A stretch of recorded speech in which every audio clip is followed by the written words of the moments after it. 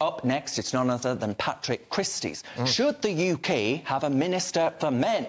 Patrick's going to give us his 2 cents. Take it away, Patrick. Right, yes, I do think that we should have a minister for men. Everybody else gets a minister. Why not the men? It's not a fashionable thing to say this, and the usual types are going to absolutely slaughter me, but I've made a little list of some of the reasons why I think men specifically need direct representation from a minister. So, they need someone to stand up and help to fight the epidemic of male suicide. In education, boys have been outperformed by girls since the mid-90s. 9 out of 10 homeless people are men. Men die 5 years younger than women. 1 in 3 domestic abuse cases are men.